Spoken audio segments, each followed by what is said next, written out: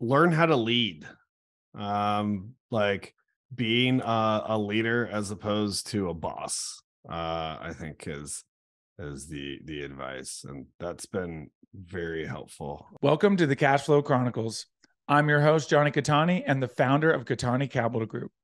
For the last 2 years, I've been studying alternative assets and now help solve the problem of creating passive cash flow for creators, influencers, and busy professionals by bringing you 5 episodes a week of easy to understand education in the world of passive investing. What's up, guys? Welcome to another episode of the Cash Flow Chronicles. I'm your host, Jonny Catani, and I'm joined today by AJ Shepard. AJ is the co-owner of Uptown Properties in Portland and a licensed Oregon contractor. He's been in the business since 2010 and prides himself as a leader in the local real estate market and property management community. Finding his passion in real estate and construction management has created an avenue for the company to help provide all services necessary to its clients. Knowing the trade and the ability to manage many allows for streamlined maintenance for the investor's property at a reduced cost. He's also the host of the Westside Investors podcast. Win strives to provide knowledge and education to real estate professionals seeking to gain more freedom in their life. AJ and Chris are committed to sharing the wealth of knowledge they have gained throughout the years to allow others the opportunity to learn and grow in their investing. AJ, welcome to the show. Hey, Jonathan, thanks for having me. Yeah, we're grateful to have you. You've got quite the resume, so I know there'll be a lot of wisdom shared today, which I'm looking forward to. But kind of take us back. What were you doing before real estate, or have you always been involved, and what's kind of led you to where you're at now? Sure.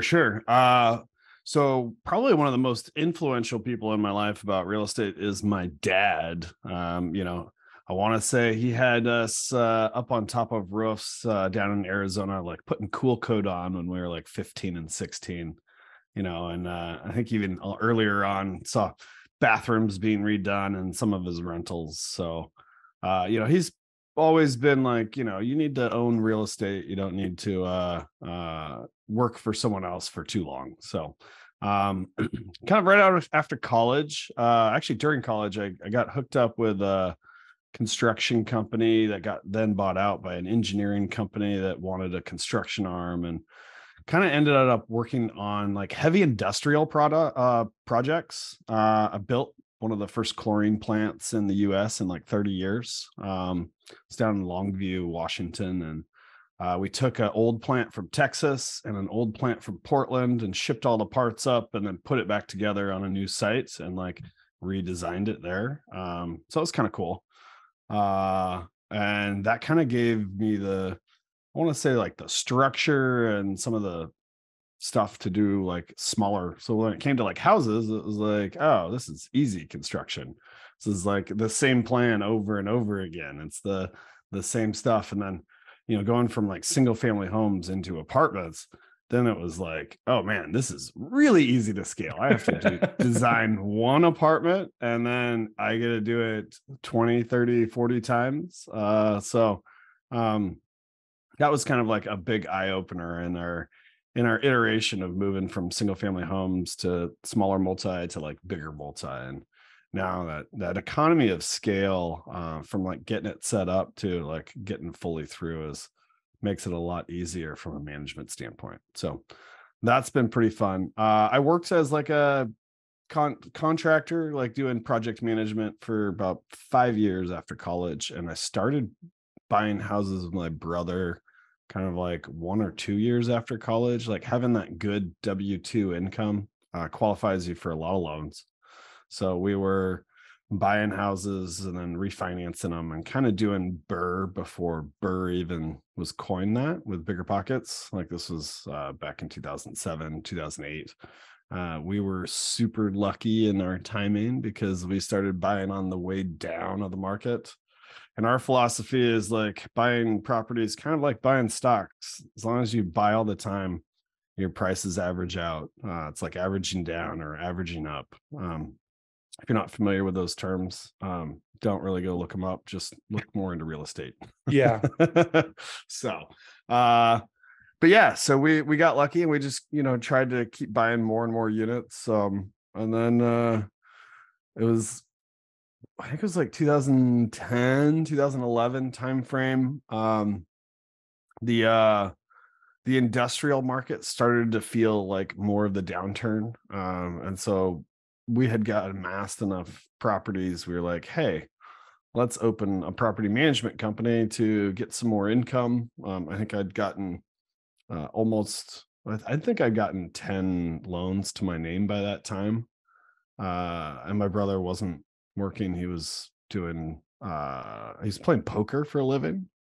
So he had cash, but no income to put down on for a loan. So I was the one that qualified for the loans. And then we're like, hey, we need income from businesses to qualify for loans.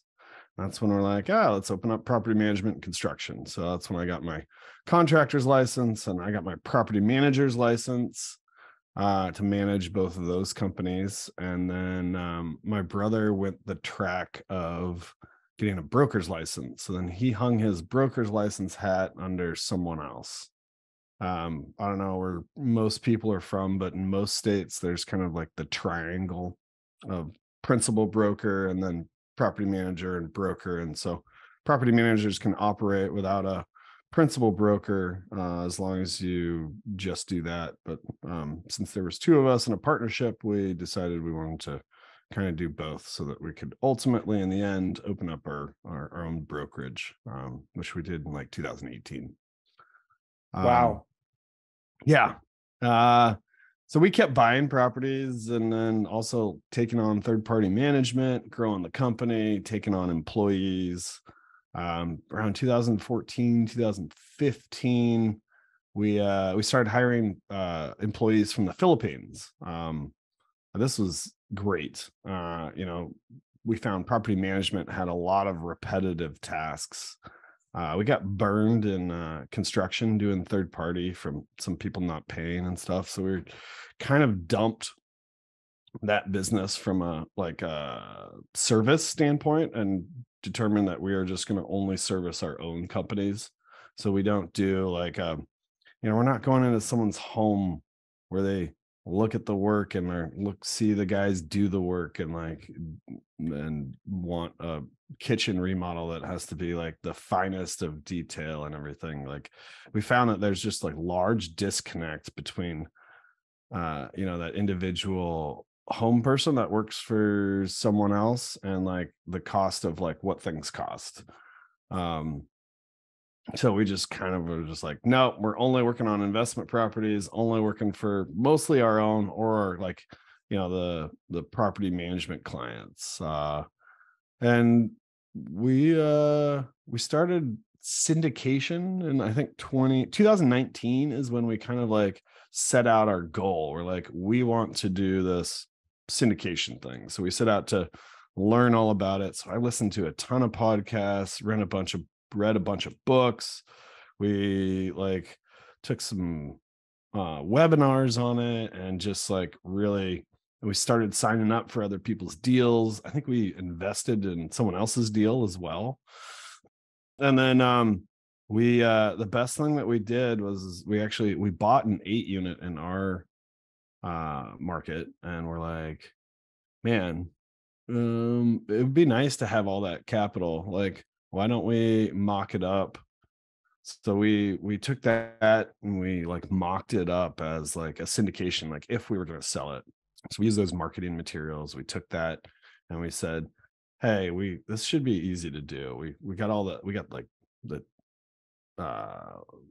attorney docs and like all the legal docs all done, all the marketing materials, all that sort of stuff, just like prepped, ready. I think we even had the investment software when just like making sure that we were on. Next step is like, getting something else in contract, and like all we had to do was raise the money, as opposed to getting something in contract and then having to do a ton of this like other stuff, and like just having, it's like a shiny squirrel over here, and you have to do this and you have to do that. And so it took us like a year to get all that stuff ready, which was a long time. I think a lot of other people are like getting into coaching, and that coaching program kind of cuts that down by a third or a quarter or something.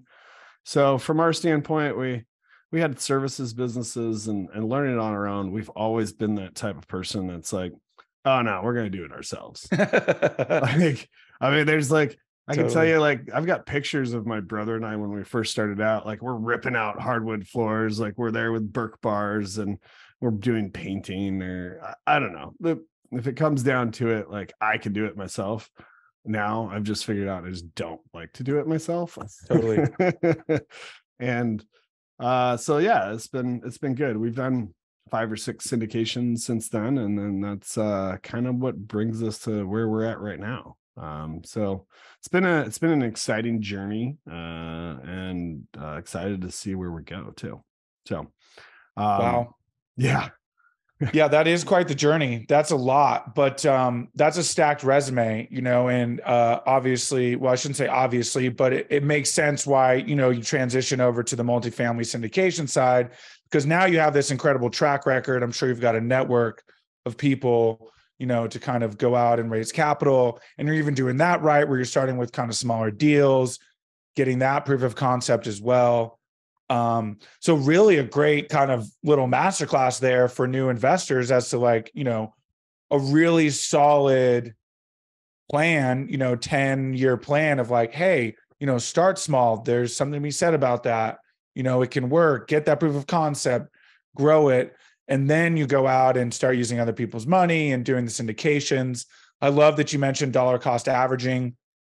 As a former stockbroker, I tell people you can do that in real estate, and you should do that in real estate, because it takes the fear out of buying. It's like, as long as you keep buying and you just have that like goal of like, I'm going to buy one property every year, or I'm going to buy one fourplex every year, or like whatever that, or every 2 years, like, it doesn't matter where the market is.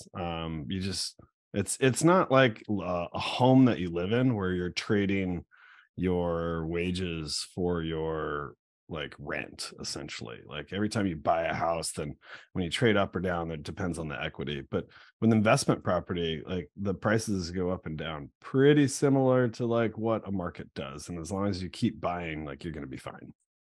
Totally. Yeah, I love that. And, people get worried about interest rates. Like, well, you can always refinance when the interest rate goes down, and as long as the numbers make sense, that's the biggest key, right? Is like, especially now, a lot of creative or seller financing is starting to, become prevalent again. And, some people can fall into a trap of, seller financing. It's like, oh, it's got to be a good deal. It's seller finance. It's like, well, no, you can still be underwater in a seller finance deal. So, while it's important to keep buying, it's also important to understand your market and know what you're getting into, making sure it makes sense. Of course, in the beginning, we've all done that bad deal where it's like, okay, that was wrong. Yeah. But Well, interest rates right now when we're recording this are, I think, like 6.5 to 7, or somewhere in that range. Fed has come out and said they're going to raise it another quarter point and then pause or whatnot. But he brought up, like, I mean, isn't right now a good time to buy? From my standpoint, like, we're looking at the market and we're being like, okay, inflation is, they raise interest rates to like have inflation like kind of stop and start coming down, but inflation's not going anywhere. I mean, with the cost of goods going up, cost of labor going up, that means the replacement cost to replace anything is going to go up. Development cost is going up. Like, there's no way that housing pricing is going down. Like, right. I don't know these people that say, oh, we're in a bubble, it's going to go down. Like, I mean, unless there's like a significant population decrease, like, and a like economics, like demand, like fall, like, I have a hard time. And yeah, like, some people move in and stack families up. Like, you get your older parents that move into a place, and that might reduce like kind of like the demand a little bit, but like, we're not going to see a huge drop. So we kind of think like right now is if you can stomach the interest rates for a short amount of time, so put a deal together that's like, a 2 to 5 year deal, and you can afford those interest rates, like, seems like there's going to be some great opportunities. So that's kind of why we've always been bullish on buying. The cost segregations and the tax depreciation that come along with buying almost, I mean, makes it very much worth it. So yeah, we're actually like fairly optimistic and like looking into like or third and fourth quarter this year. Totally. Yeah, I'm right there with you. I share the same sentiment when it comes to it, because what's happening now is you're starting to see distressed sellers. And if you're in the market and you've got your kind of ear to the ground, those opportunities are going to show themselves to you. And, if you put the pencils down and, lift your ear up, you're going to miss stuff. And it's not to say that, I'm of the belief that when everything starts to look good, you're probably late if that's when you're just starting to jump in. So not to say you can't still get stuff done and appreciation and whatnot, but I definitely share that same kind of sentiment with you as well. So now as you guys move forward, are you going to focus more on syndications? Yeah. We always do have like those, we just have those processes set up in our market in Portland. So we're brokers, we've got brokers working for us. So deals come across our desk no matter what type of deal they are. So we're typically not buying anything less than 4 units right now. But we do have a couple 4 units under contract, and but as far as where like the main amount of our time, like my brother and I are very much focusing on syndication and putting deals together. We are starting to look in like the Jacksonville market in Florida. We've had another guy that owns a property management company that's been in like one of our masterminds for a while, and just like trust him, and he's like, yeah, let's put something together. So starting to look at deals down there and trying to figure out how to get into that market. Went down there and played some golf, and we've been down there a couple times now, just like shaking hands with brokers, taking them out to lunch, taking them out to drinks. We went to the Players Championship and Oh, nice. met up with a couple of them there. So, it's those relationships that and definitely in our market in Oregon, like there's like 5 or 10 guys that do 90% of the multifamily deals that are actually deals. And then we're finding that it's the same way kind of like everywhere. So coming in as a strong buyer, as someone that's got a track record and being able to show that is super helpful. So we have a lot of newer investors who listen. For newer investors, what are some ways that you can still get a foot in the door with some of these brokers? Like you mentioned, obviously taking them to lunch, doing things, of course, schmoozing them. But like, what's the conversation like to position yourself so that you can, show that, hey, I am a willing buyer, although I don't have, this big, long track record. What are some ways that you can still position yourself? Do you have any insight there? I guess, I mean, for someone like that, I think you're kind of describing maybe like a capital raiser that's coming in and wants to partner with maybe an operator or a key partner. So to me, finding out like getting that key partner relationship identified, who is that, and that's part of their job, is like to be that track record experience and kind of like has some money in the bank. So I would be, involving that key partner and developing those broker relationships. And it's like, hey, this is what what you're contributing to the partnership. So I need you, like, at least to like you respond to an email and be like, yeah, this is what my PFS looks like, or this is what it looked like 5 years ago. Like, I don't know how can you have that key partner help out a little bit? I think is probably a good opportunity. Absolutely. I love that. Yeah, it's important, especially in the beginning, to focus on good partnerships, but like you said, being able to add value. To me, the two best ways, you mentioned one, obviously capital raising. I think that's the best way to get into the industry if you can bring capital, but also finding deals, right? Which is kind of a double-edged sword because you need a broker relationship. So like you said, being able to bring a team to the table with the broker where it's like, hey, I'm new, but this guy's got the, net worth to back it up, and oh, this guy's done deals before, where you kind of have your team together already. I think then you can, the brokers will at least entertain you to some Yeah, degree. I mean, like getting that whole team together of like, this is what we're gonna do, and setting out that goal and just being confident with, you've got all the players in place and you've got it. The last thing that you need is like the identified property. You've got a bunch of investors ready to go. They're waiting on the sideline. They're hungry, and like, giving that kind of rapport off to the brokers definitely helps. And having a partner that has some sort of track record and bringing them into the conversation, even if they can't get to the market, then through maybe some Zoom calls or something like that. And I love it. Yeah, that's absolutely true. So one thing I like that you mentioned, you're looking at other markets. Is that due to like kind of the macroeconomics, kind of a forced thing, or has that kind of always been the plan to eventually, look at other markets? And are you exploring other assets as well, or just markets? I'm sure you haven't heard of Portland, Oregon on the national news lately, right? No, never. Portland has like typically been the breeding ground for like all these landlord laws. We recently, in the past like 3-4 years, had statewide rent control placed in, and like the city of Portland has like when the rent control came in, it was like 7% plus CPI, and we're like, oh well, that's doable. It's not great, but like we're not gonna make a ton of money, but like it's gonna be kind of like it's gonna be okay. Well, CPI with inflation went up, and this is where we really got scared, right?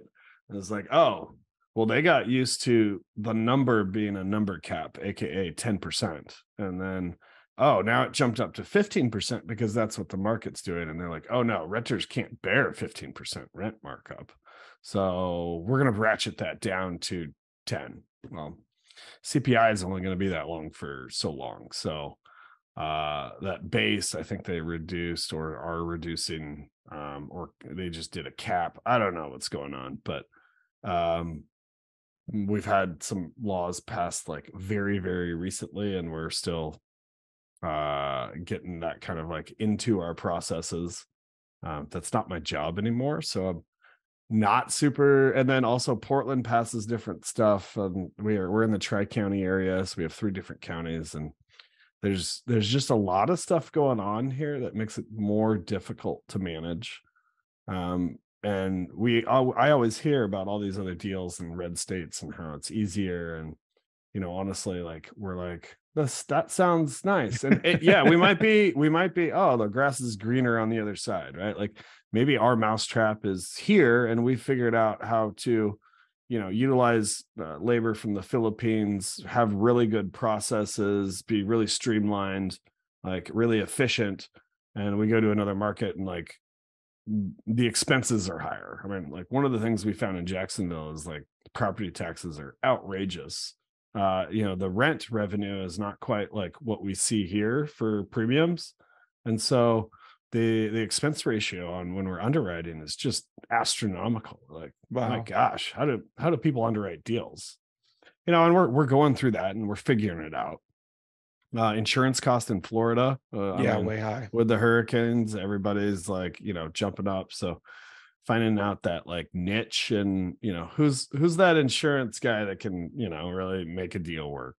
So we're working our way through those problems, but yeah, we're just interested in seeing if the grass really is greener on the other side. My thought is that it's probably not. It's probably just about the same because markets are markets. Yeah. I think it's going to be good. It's going to be good for us. And we're excited about it. Totally. Yeah. I mean, a lot of it, obviously, I mean, the last hurricane ripping through like the entire state, now you've got insurance going up for the whole state because now they're aware that like hurricanes can, obviously hit anywhere. But yeah, I mean, certainly market dependent will, I think there are going to be pockets that get hit harder. A lot of markets shot through the roof. Obviously, those, what goes up must come down. So some of those are going to come back down. And, I love that you made that point where the grass isn't greener. It really is, understanding the market more than just like, oh, wow, we can hit a home run in this market because, everything's working here, as opposed to these other markets. I think that, you kind of have this blanket sort of challenge, just in the industry as a whole. Yeah, I mean, I definitely think that there are markets that are going up and there's markets that are going down. But I still like the economics of it says that like whatever someone's willing to pay for it and get money out of it. And yeah, there's like these little intricacies here and there, but I found that like in business, the people that know more are generally the ones that do better. And like really knowing that market, diving down, understanding how all the costs work, understanding what all the costs are, is really going to be, that operator that just knows that information and maybe has proprietary information in that area is really gonna, I would think, do quite well. And so that's like, your property manager partner, like the guy that's got, comps across the street from the place you want to buy. Totally. Who leased them up just the other day. Yes. Very invaluable information right there for sure. Are you guys looking to potentially, maybe co-GP with some established operators there to kind of get your foot in the door? Or are you looking to just take down your own deals? Right. Yeah. I think right now we're looking for somewhere between like 30 and 80 units. It's kind of what we know that we can take down. Like I said, we've got that property manager partner down there, and he's done some development stuff. He hasn't done like the actual syndication. So I think we'll probably co-GP with him to help raise some money. He's super involved in the community down there. So yeah, we're excited to have something get put together. We keep looking at deals, and I'm hoping one's actually going to pencil here soon. So we'll see. What seems to be kind of killing them? Is it a combo? Is it just the debt side? Is it, debt insurance, all the things? What are you kind of seeing? Yeah, I mean, like when we compare the underwriting to like what we're looking at in Portland, like there's probably 3 or 4 things that are killing it. It's the rent premium, so less than overall rent. So up here, 2-bedroom, we're getting 1,500-1,600. Down there, 2 bedrooms, like 11 to 1,300. Wow. So then on top of that, then the expenses go up. So revenue goes down, and then the expenses go up, and the expenses are like, we're looking at an expense ratio of like 55% compared to like up here, we're somewhere like 35 to 45. Wow. And I don't know if that's just like what we do to operate. I mean, we have, like I said, labor in the Philippines. We do self-showing on our boxes. Like if there's an office manager, we usually take them out and do it from our office because it's close enough from our office. So we take advantage of some other efficiencies of being local to the market. And then like that insurance and taxes piece, which add to those expenses. And those are really sometimes things that you can't control too much. Taxes, I've heard, and I haven't quite got understanding, but let's see. This was just told to me. I haven't done this. So first of all, I'm not a CPA or a attorney, so I can't give legal or tax advice. But what I've heard is that in Florida, there's the ability to split out the leases from the actual property. So the taxes are calculated on the asset value or improvement value. Usually it's the improvement value, and I think they even segregate out the land. I'm not entirely sure, but so what they do is through the buying process, they separate out all this intellectual property, which they like consider the leases, the contracts, the software, like whatever it is from the property, and they remove that from the sales price and have like a separate business sale for that. So then they can like keep the land low to then like keep the taxes low. And on larger purchases, that would seem like you could save a significant amount of money on taxes. To the point it would be worth, mm, employing a lawyer to make that happen as part of the sale. But yeah, I don't know what the ramifications are for the seller in that aspect. Like if they're, you know, selling for less money and then it's a business purchase, like how that affects taxes. I don't know. There's something going on there that like I need to do more research on. We're looking into. We're trying to find the guy that does it and how it works. But it was an interesting concept. So yeah, those expenses like insurance, taxes, and then the lack of revenue just is where we're seeing deals differ from our market significantly that like makes them not pencil. Interesting. That's definitely fascinating. I'm a little surprised. Well, I guess not really, but a little bit shocked that Jacksonville is not at least, right level in terms of rent premiums with Portland, because Jacksonville is growing like crazy. A lot of people jumping into that market, a lot of people moving there, a lot of new infrastructure. So that is interesting to see that it's so, Yeah. especially for Florida, a state that, relatively has a relatively high cost of living. Um, Portland, Oregon has an urban growth boundary, so the development is and the city charges a lot for development. So it's pretty elevated. And So a little undersupplied. yeah, and the land that like is available for development is very, very low. So that has like increased prices quite a bit. And then Jacksonville is like I found this out when I was down there. It's like the biggest city in the US by land square footage. And I was like, no way. And I looked it up and it is. It's like Wow. just like one of the biggest counties and one of the biggest cities. So they actually have a lot of land to develop within the city. And yeah, there has been a ton of development there, which is great. But that oversupply then kind of washes out rent increases.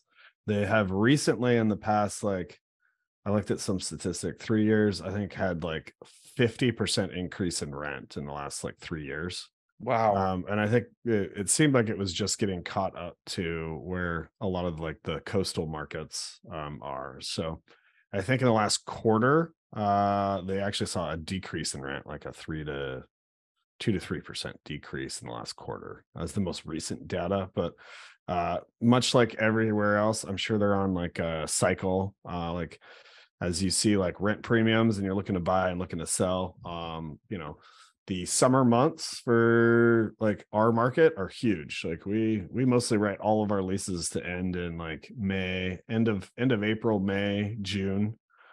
Just so like people can move with kids, move in when the weather's nice. So like there's just a lot of churn, much more supply and much more demand during those times. So like it's not uncommon to see a small decrease in the first quarter of a year, especially when your statistics are coming out a little bit later too. Totally. Yeah, Salt Lake is experiencing kind of the same thing. A lot of new supply coming on, absorption not quite there yet, but it's getting there. So same kind of thing, kind of flat and or that kind of 2 to 3% decrease, for much the same reason. But, a year from now, it'll all be absorbed and, kind of be back. This is just kind of one of those years, like you said, it's a cycle, right? The whole economy goes in one. So that's kind of where we're at, and certainly something to keep an eye on that makes it interesting, as an investor, especially on the active side, where you're trying to move to new markets and get an idea. So awesome, AJ. Well, I appreciate all your insight. This has been incredible. We'll Yeah. jump to the final five. First question: best advice you've gotten from a mentor? Learn how to lead. Like being a leader as opposed to a boss, I think is the advice, and that's been very helpful. So yeah. Love that. What is about your career that makes you feel like you're fulfilling your why? We've really stuck to adding value, either through construction, property management, but like taking these communities and providing, developing a better place and just like elevating the community around us really, really feels good. And that like concept of adding value. Some of our, employees that are over in the Philippines, like we've literally changed their lives, which is crazy. That's Like they're awesome. able to buy a house now. The work is tough. They work, overnight during like our business hours, but Right. like the wage for them is like double what a like standard construction wage would be over there. So like they're just killing it with the work, doing a great job, and then like we're able to like significantly add value to their lives through that. Totally. I love that. That's awesome. Favorite non-real estate or investment related book? Non-real estate. Yep. Does self-help still count? Self-help counts. Absolutely. It Yeah. does. Oh, Yeah. okay. Joey Coleman's Never Live as a Customer Again is absolutely amazing. So he takes you through the like 10 steps of like the customer's 100-day journey. So it can be applicable to real estate. So I kind of cheated there, but it's mostly applicable to just business in general. So like as you get this client on, and he labels all these stages and helps you understand like how they feel. And then so taking that and whatever your like onboarding process is for a client, or understanding like, oh, did they have buyer's remorse? Like how do you like make it so they don't have buyer's remorse when they spend like something large on this? So Totally. Wow. Love that. Added that to the list. Great recommendation. If you could have any superpower, what would it be? mm, probably omniscient. Nice. Love that. I mean, if you just know everything and know the future, like you can manipulate, I'm pretty sure anything. Totally. Yeah, absolutely. Awesome. What's the best way for people to get a hold of you and learn more? Yeah, so our I think you mentioned our podcast, Westside Investors Network, WIN for short, is a great way. My information's up there. You can fill out a form that gets to me, and then yeah, my email is plastered all over the place. I'm on LinkedIn, social media, so um, you could just Google my name, AJ Shepard. Usually a good way. I was always told to like own your own name. So like I do have the website ajshepard.com. Same. Yeah, I have my name as well too. I love that. There's no landing page, but I just own the domain for now until Oh yeah, I had a whole website created. It was great. Nice. That's yeah, awesome. Fiverr's awesome. Just hop on there and be like, hey, someone needs to create a web page for me. So Totally. Love it. Awesome. Well, we'll link down the show notes, make it super easy. AJ, thank you again. This has been absolutely amazing. I appreciate your time. yeah, thanks for having me on. Really appreciate it. Absolutely. Thank you again for tuning in. Who do you know that wants more cash flow? Share this episode with them so you can grow your cash flow together. If you enjoyed the show, make sure you're subscribed on your platform of choice so you never miss a new episode. Go to KataniCapitalGroup.com to learn more.